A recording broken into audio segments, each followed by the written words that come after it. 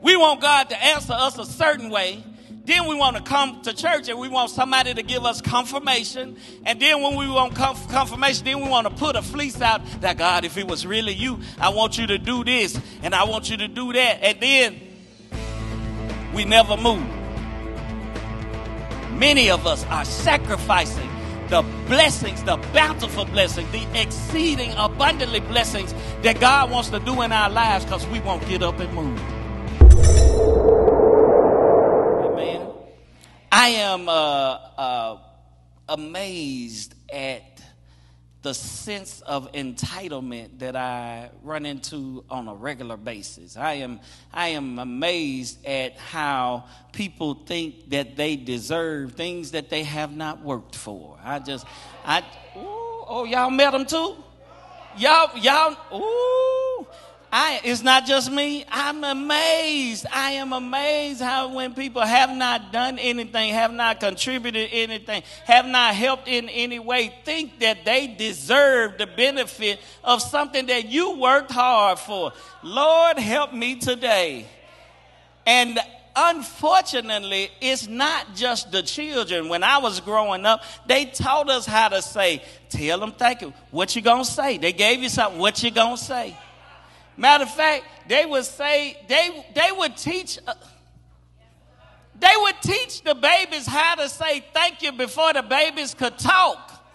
The baby would be running around, you give them something, they say ta-ta.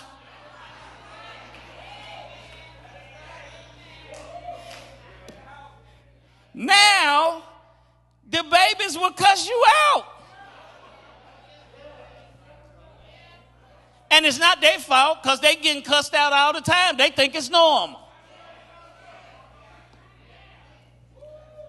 And now we live in a time where people are ungrateful, unthankful, and entitled.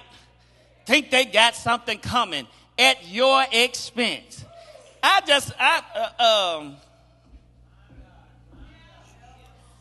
I would say to you, Chick-fil-A get more money than they should just because they say thank you and have a nice day. It's some places that I went in to spend my money and they looked like they had an attitude that I was there. I said, don't worry about it. You won't get my money. Won't be back no more.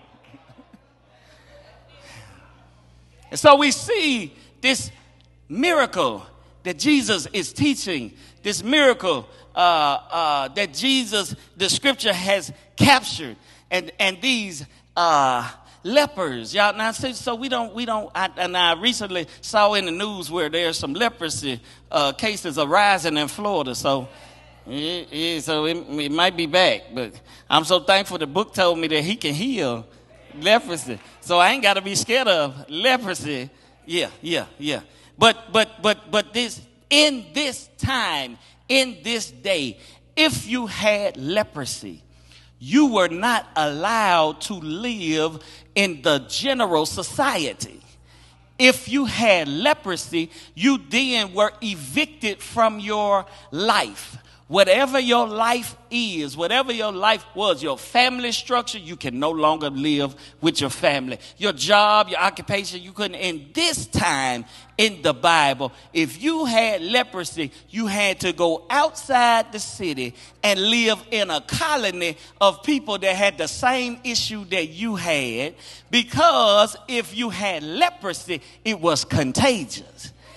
And it was something that would cause people to say, I don't want your issue to bleed on me and become my issue, so you have to go outside because we don't have that issue. I want to park right there because there's a lot of us who judge folks because they got an issue we don't have, and we forget that we have an issue too. And the same blood of Jesus that covers them, the same name that saves them, it saves us too. But we want to pick and choose. Okay.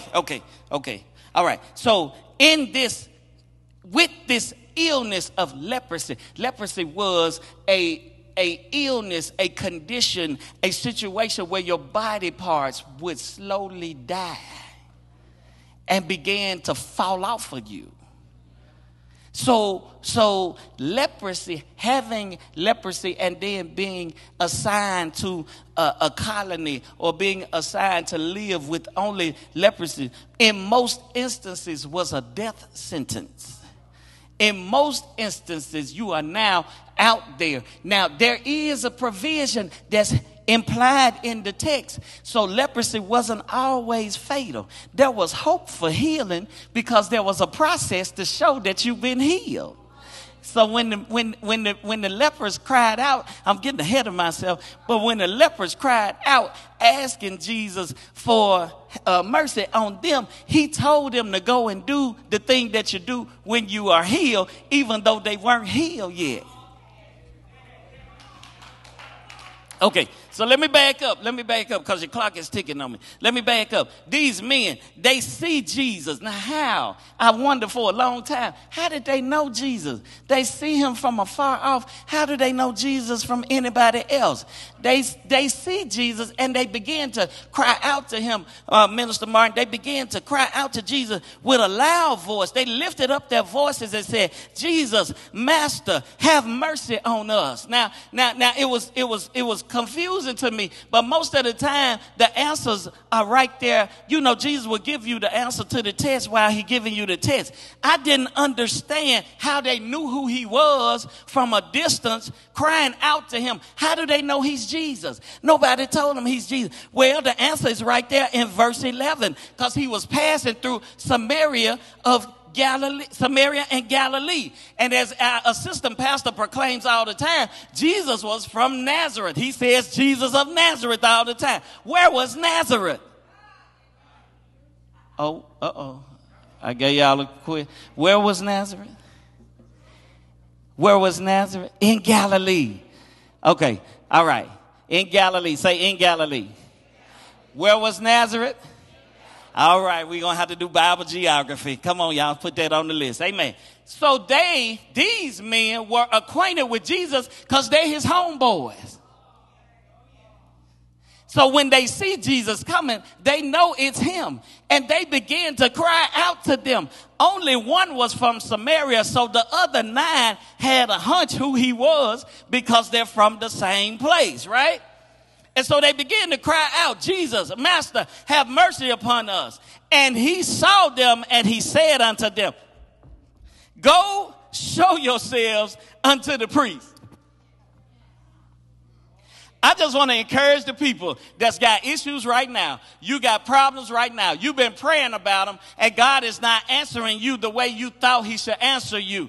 Jesus doesn't answer them and say, mercy be unto you. Jesus does not answer them and says, you are healed from your infirmity. Jesus answers them and says, go show yourself. And some of us been praying for God to do something, and the answer we got didn't fit the question that we asked. But you just got to have enough faith to go and do what he said. If he said, go show yourself, get up and go show yourself. We want God to answer us a certain way. Then we want to come to church and we want somebody to give us confirmation. And then when we want confirmation, then we want to put a fleece out that, God, if it was really you, I want you to do this and I want you to do that. And then we never move. Many of us are sacrificing the blessings, the bountiful blessings, the exceeding abundantly blessings that God wants to do in our lives because we won't get up and move. He says, go show yourselves unto the priests. And it came to pass, as they went, they were cleansed. He tells them to get up and do something. And as simple as that, they get up and do it. They don't negotiate with God. They don't try to disqualify the instructions.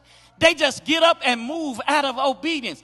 What would happen if something as simple as your pastor saying, take a victory lap around here while you're in pain would cause your pain to go away?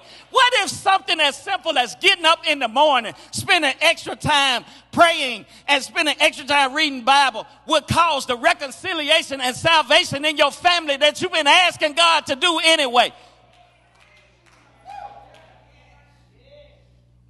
What do we cost? What's the price tag for our disobedience?